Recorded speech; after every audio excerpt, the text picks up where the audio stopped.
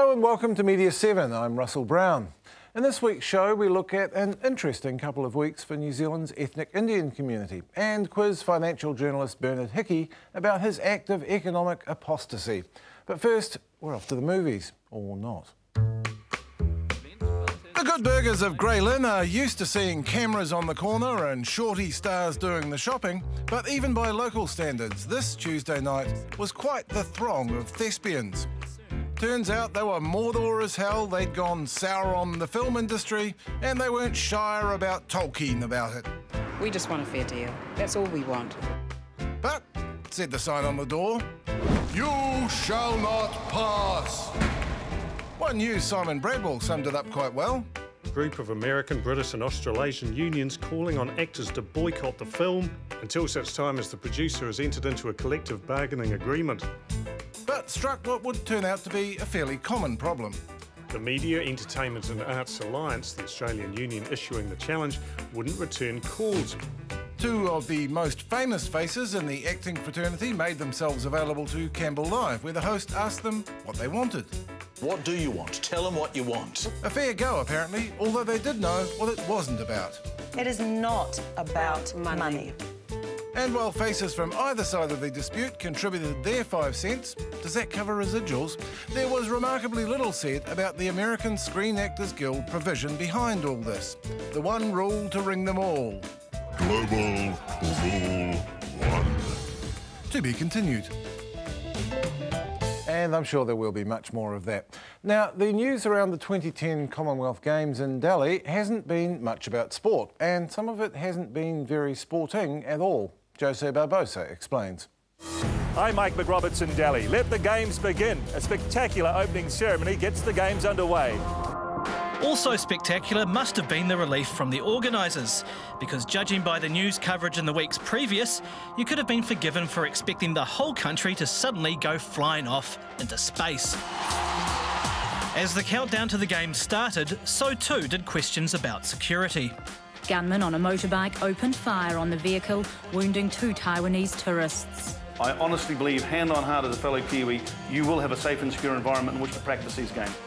Yeah, well, stick it up your hooper, Mike, because look at this. An Australian news reporter demonstrated how it was possible to buy the ingredients for a bomb on the black market and take them into the main Games venue. Damning stuff, except it was stuff that didn't stack up, like stuff. We believe it's a shocking beat-up. This sting operation is totally bogus and incorrect. That place is far off from the main entry gate of Jawaharlal Nehru Stadium, from where the actual manual checking of pedestrians is done. And I believe this makes the entire stunt ridiculous and dishonest. And the same applies to Duffy's acting, or whatever you'd call this. We even get a demonstration. Jeez. And if implied violence wasn't enough, it was reported that the athletes' accommodation was all a bit first-year uni flat. Tonight on 3 News, the Delhi Games boss who says someone's expecting way too much from his toilets. Reports suggest it's disgustingly unhygienic. Human faeces have been found in some of the buildings. The story was one that just kept on giving, even if you weren't anywhere near India. Hillary, the list of problems just grows and grows by the day. Meanwhile, those in charge of our athletes were flying back and forth, trying to decide if New Zealand should be there at all. By the time their decision was due to be announced, the anticipation was almost too much to handle. We will have that media conference live the moment the bosses arrive. We're live on you now. Are you live now? We're live now. All right, TVNZ's live now. We're live now, so we can go. But in the end, we were going after all. It's hard to shake the feeling that most Westerners haven't evolved beyond seeing India as backward, dirty and overpopulated. Jesus. What the hell is going on? But these issues are ones that our broadcasters are duty-bound to report, so perhaps there's no harm done. Well, almost. What's her name? Dick Shit. Is it Dick Shit? Dixit. Oh, Dixit. oh, Dixit. Dixit. It just looks different to what you say. Well, it looks like Dick Shit. I know it does, Paul, but it's not that. It's Dixit. There she is there. Sheila Dick Shit.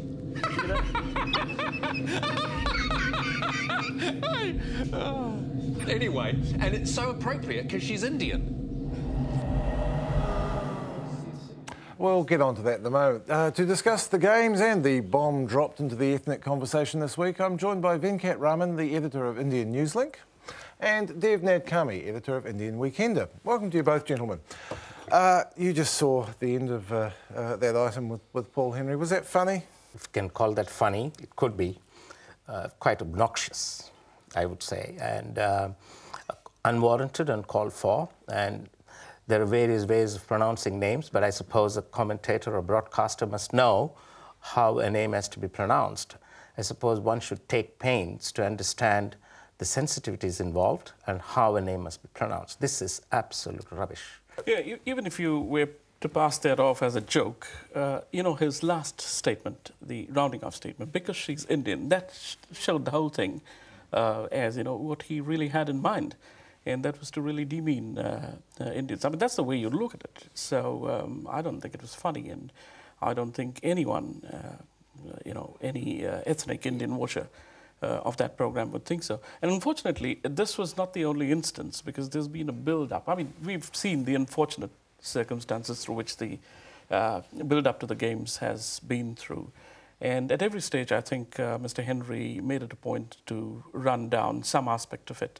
And he fell right into that stereotypical trap about India being backward. And, well, you got to look beyond the stereotype. I mean, that country is capable of sending a unmanned vehicle to the moon. It can organize IPL, another sports event which is completely organized professionally. I mean, there are reasons why these things don't happen, and those are the reasons which I think responsible media should go into. I think it was your paper that quoted community leader Paul Singh, who said he thought that Paul Henry had been, quote, on a trip belittling India and Indians since the run-up to the Commonwealth Games. Do you think that's what was happening? I think so, yes, because he was talking about, you know, we had news about parts of the roof of a stadium falling off, and well, those kind of things are bound to happen in what is known as the third world, which a term which I don't agree with. But then to belittle that in a national program. Apart from that, I think going to great lengths to belittle deliberately is absolutely, you know, it is unforgivable. And to take names out and pronounce them deliberately is not on. And what is more appalling is for some people to say, within the mainstream media, I'm afraid, that one has to be humorous, one has to understand humor, and there's what's called freedom of speech in this country. Freedom of speech is never forgotten. It is a given thing in New Zealand, as it is in many other countries. And it's very much the case in India. You have a very lively free press there, don't you? If someone in India were to take some of the other European names, which are funny sounding, and then pronounce the syllables wrongly, it's not on. We would not accept that either. And the last thing that he said, as they pointed out a moment ago, oh, she's Indian. It's absolute trash. I mean, this hasn't been highlighted in the past few days. And I would say that it's just not funny. And, of course, the big one has been the comments about the Governor-General. What's the response been from your reader communities? As far as we're concerned is that we've been receiving something like 50 to 60 emails and equal number of phone calls asking us to condemn outright the kind of comments that Paul Henry made, which completely negates his capability as a broadcaster. And whatever good points that he might have earned in the past few years have been negated in that 1 minute of the statement that he made. The feeling that we have got from the community is that it's just not against a particular community, it's against everyone whose color of the skin is not white. Some media-savvy Indians, I mean, they don't work in the media, but their response shows how media-savvy some people can be. They said that, yeah, we understand. Unfortunately, this is the fallout of this conversation which Mr. John Key, Prime Minister, has had to face. And what these people have said in emails to us, to our website, is that we understand Paul Henry doing this because that's his job. He has to needle people. He has to get responses. That's his... Well, you're both journalists. That's the way he does it.